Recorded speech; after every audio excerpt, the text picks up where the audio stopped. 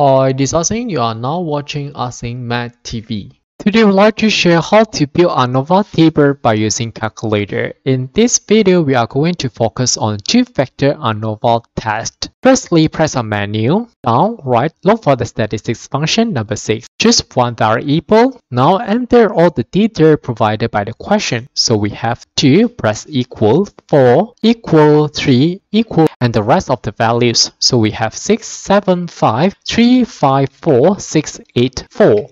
Press AC, option, down, look for the variable 2. Firstly, obtain the mean value for all the observations 1. Press equal and we should obtain 4.75. If let's say we worry that we might forget about this value later, we can first label. The mean value is equal to 4.75 and we can store this value in the calculator. For example, store to x.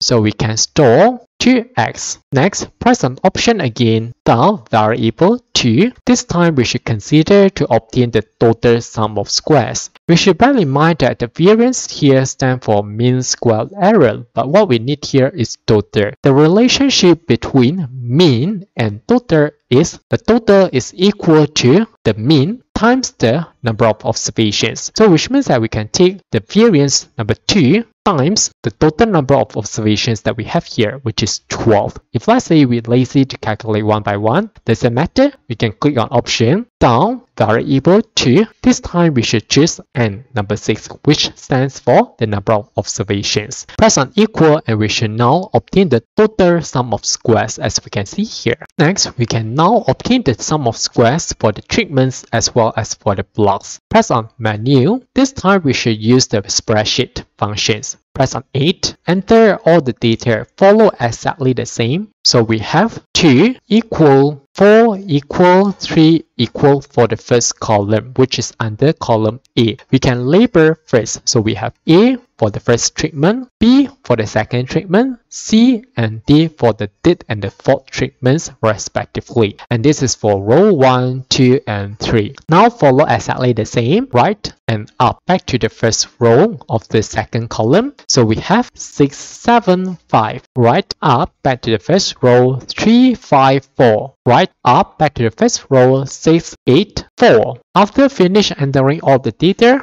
press left, back to the first column. And now click on option, fill formula 1 to obtain the sum of squares for each treatment. Consider the formula. We need the mean value for each treatment minus the mean value for all the values. So we need a bracket to obtain the mean value. Press option, down, mean number 3. And this mean should take from the first value of the treatment until the last value. We shouldn't enter the value 2 and 3, but we should enter the cell name, which is A1 and A3 respectively. So we enter alphabet A1 to indicate range, use alphabet colon, alphabet A again, and this time we end at 3. Close bracket and we minus the mean value for all the observations that we store in X. So we press alphabet X, close bracket and we should take square. Press equal and proceed to the range for all the squares values. The square values going to be presented under A4 up to D4. So we should enter alphabet A 4, alphabet colon, alphabet D 4. Press equal and equal again and we should obtain all the values as we can see here. Lastly is to total up. So we should have option down until we see sum. Select sum number 4 and the values that to be total up starting from A4 up to D4. So we should press alphabet A4, alphabet colon to indicate the range, alphabet D4, close bracket and do not press enter yet. Since we have 1, 2, 3 values for each treatment, which means that we should times 3 here. Press equal and we should obtain the correct value as we can see here, which is 20.25. And this is the sum of squares for the treatments. Let's proceed to obtain the sum of squares for the blocks. To obtain the sum of squares for the blocks, this time we should make use of the column that we sum from the first value of the block until the last value of the same block. So back to the first row, press option, still formula number 1.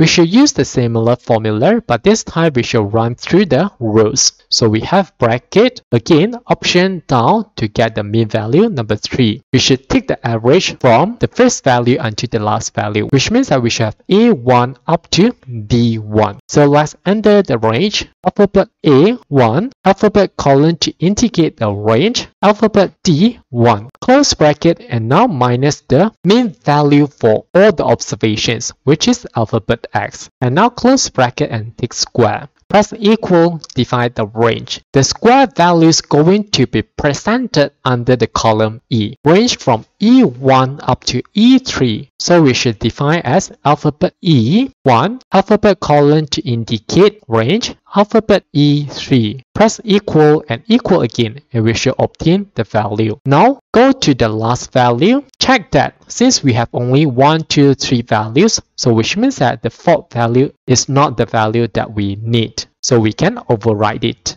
So we have option again down until we see the sum function number 4. And we should sum from E1 up to E3 close bracket. And this time we should times 1, 2, 3, 4 since we have 4 values for each block. So we times 4 and press equal, and we should obtain the value 9.5. After we have obtained the total sum of squares, the sum of squares for the treatments as well as for the blocks, we can now determine the sum of square for the arrow.